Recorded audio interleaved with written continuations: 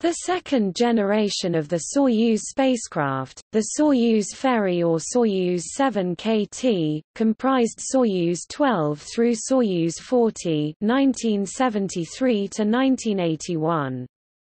In the wake of the Soyuz 11 tragedy, the spacecraft was redesigned to accommodate two cosmonauts who would wear pressure suits at all times during launch, docking, undocking, and re-entry. The place of the third cosmonaut was taken by extra life support systems. Finally, the 7K-T, being intended purely as a space station ferry, had no solar panels, instead sporting two large whip antennas in their place. As a result, it relied on batteries which only provided enough power for 2 days of standalone flight. The idea was that the Soyuz would recharge while docked with a Salyut space station, but in the event of a docking or other mission failure, which ended up happening on several occasions, the crew was forced to power off everything except communications and life support systems until they could re-enter. 2 test flights of the 7K-T were conducted prior to committing the redesigned Soyuz to a manned mission.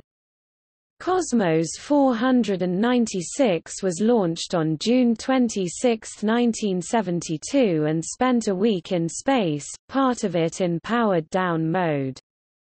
Then on September 2, an attempted launch of a Zenit reconnaissance satellite failed to orbit due to a malfunction of the vernier engines on the Block A stage.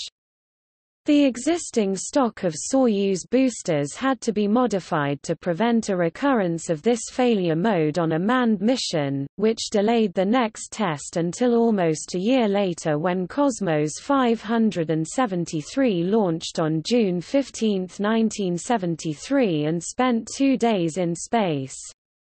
With this done, the way was cleared for the first manned test, Soyuz 12, in September.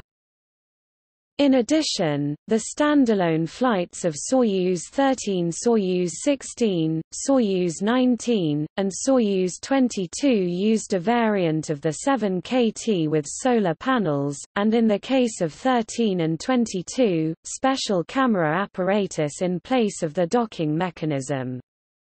A large Orion 2 astrophysical camera for imaging the sky and Earth were used on the former and an MKF-6 Zeiss camera on the latter. Another modification was the Soyuz 7K-T A9 used for the flights to the military Almaz space station. This featured the ability to remote control the space station and a new parachute system and other still classified and unknown changes.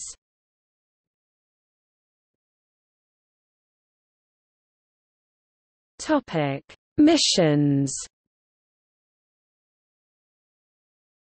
Soyuz 12, Soyuz 13, Soyuz 14, Soyuz 15, Soyuz 17, Soyuz 18A, Soyuz 18, Soyuz 21, Soyuz 23, Soyuz 24, Soyuz 25, Soyuz 26, Soyuz 27, Soyuz 28, Soyuz 29, Soyuz 30, Soyuz 31, Soyuz 32, Soyuz 33, Soyuz 34,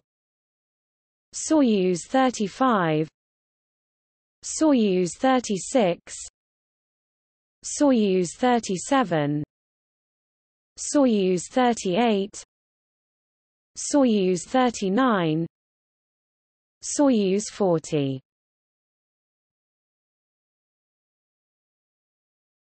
Topic: Unmanned tests. Cosmos 496, Cosmos 573, Cosmos 613, Cosmos 656, Soyuz 20. Topic: External links. New Russian spaceship will be able to fly to Moon, Space Corp.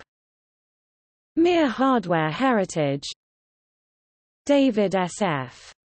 Portree, Mir hardware heritage, NASA RP1357, 1995.